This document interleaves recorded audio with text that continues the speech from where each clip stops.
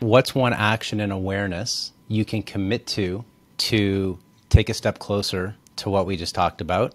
And the second part of it is, what did you appreciate about this interaction or conversation? As far as the action goes, I'm going to be actually writing out my when I'm signing, like obviously not when I'm signing my official documents, but when I'm actually signing my name and stuff, to actually write it out fully and just, practice doing that and sort of owning that entire space.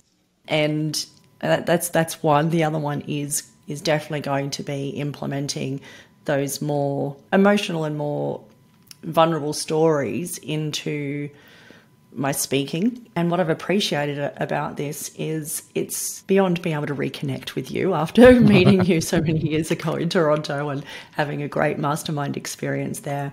But I've really appreciated being able to see the links and in my handwriting.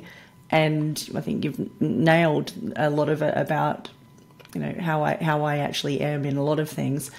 But, to be able to then tie the handwriting into these practical challenges, like, my goodness, this is such a unique combination. And I really appreciate it. I do a lot of interviews, but this has just been probably the most unique one that I've done to date. So I really appreciate being able to have that experience with you.